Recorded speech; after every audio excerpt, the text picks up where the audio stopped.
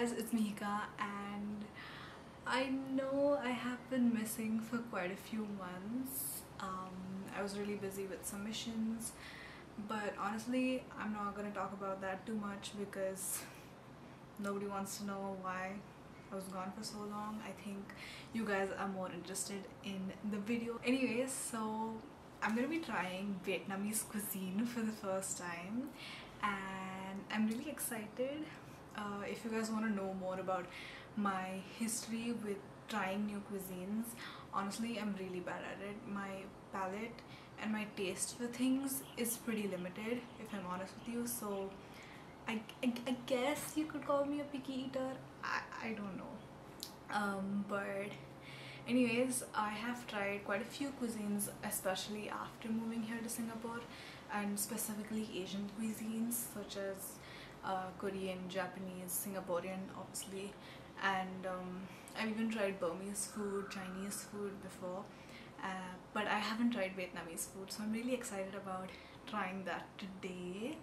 And of course I'm not gonna go alone. I have two other friends who are coming, and one of them is Vietnamese, and I don't really know a lot about Vietnamese culture. I mean, I do ask her a lot of questions when we're talking, and she tends to ask me quite a lot of questions about India, but in terms of the food I don't really know anything, so I am scared.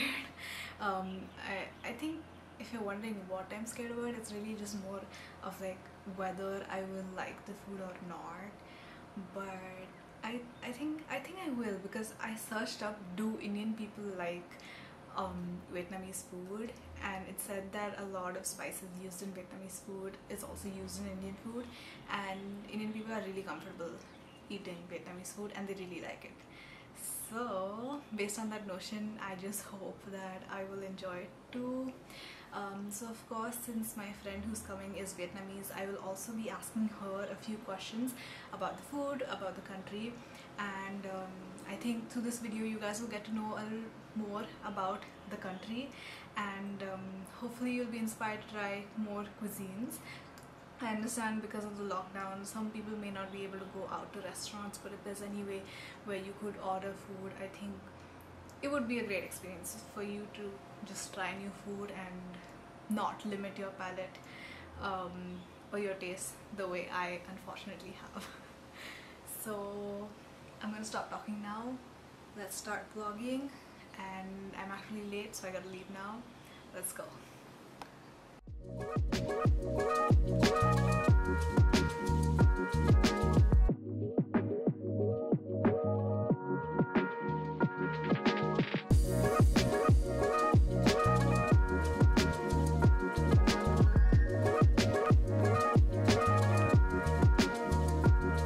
It's really pretty, but I'm genuinely lost.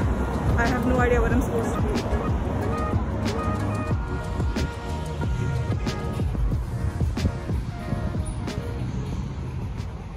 I'm here with my friends. This is Emily, Ashley.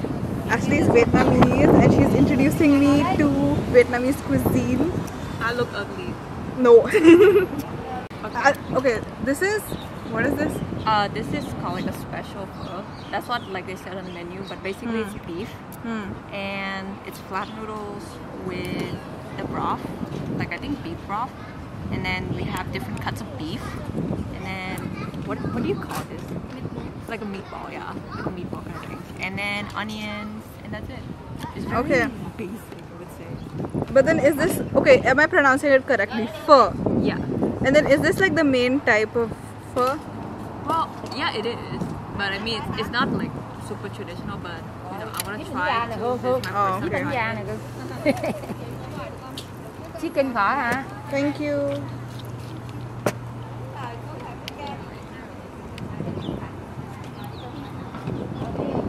It's a fried spring roll.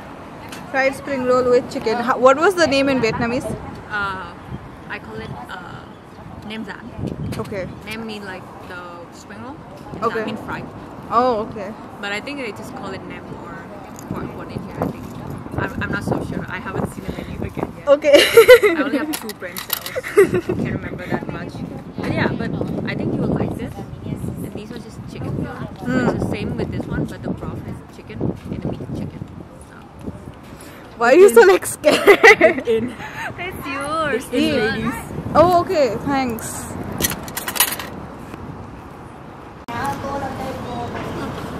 Technically in the soup, right?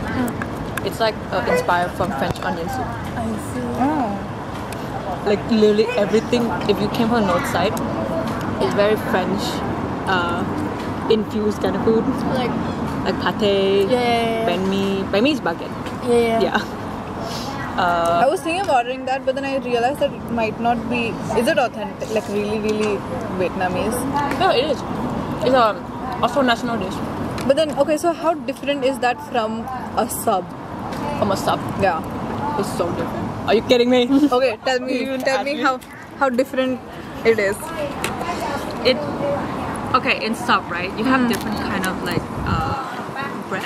Yeah. But most of them are like very Grainy bread. Yeah. Do you know baguette? Yeah. So basically all banh mi is in baguette. Yeah, it's basically a recipe for baguette. And that they will spread in with butter.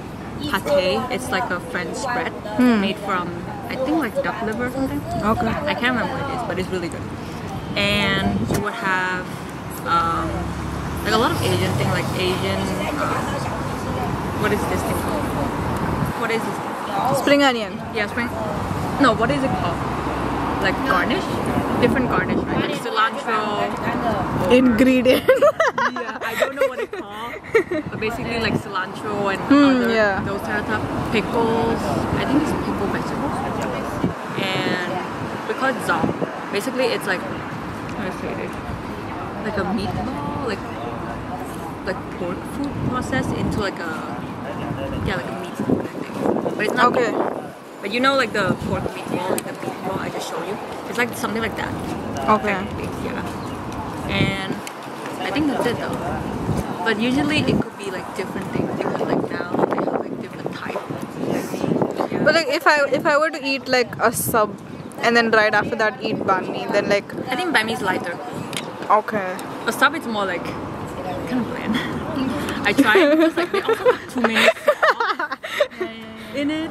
Yeah. Like, they don't feel hearty. They just feel like I just eat a sub. I bought it from 7-Eleven. Okay. It's like a kind of cheap one. I mean, banh mi is cheap too. It's like a street food.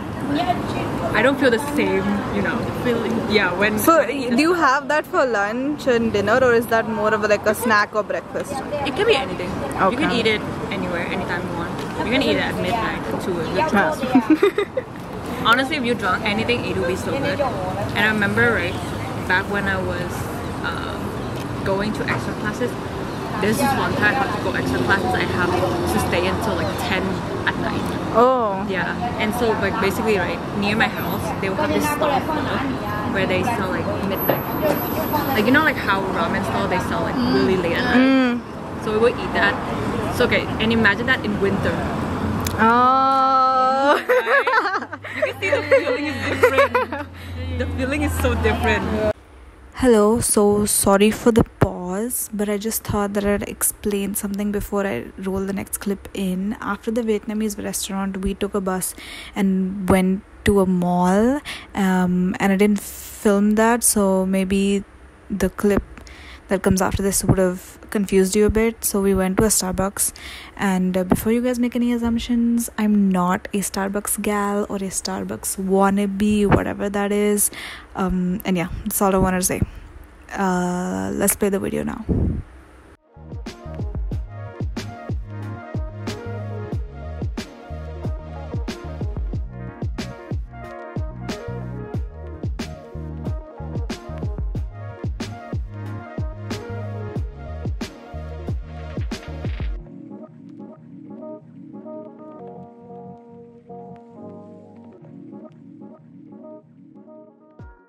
Hey guys, so I am finally back home and 5 hours just went by so quickly. I had an amazing time and I wish I did this more often with my friends. I of course didn't film a lot of it. I hope you guys enjoyed the vlog. I know it's pretty short. I am still like getting used to filming around others. So hopefully in probably like 1 or 2 months, these type of vlogs where I take you guys along with my friends would probably be even more fun to watch, I guess.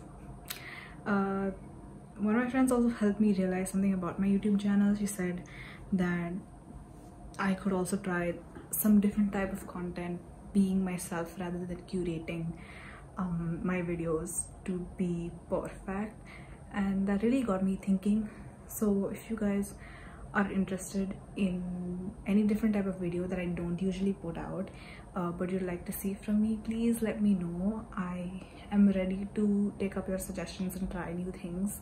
After all, I'm doing this just to explore and have fun, and my arm already hurts from holding my phone, so I'm gonna say goodbye now. Thank you so much for watching. Please don't forget to like, share, comment and subscribe, and I'll see you next time. Bye.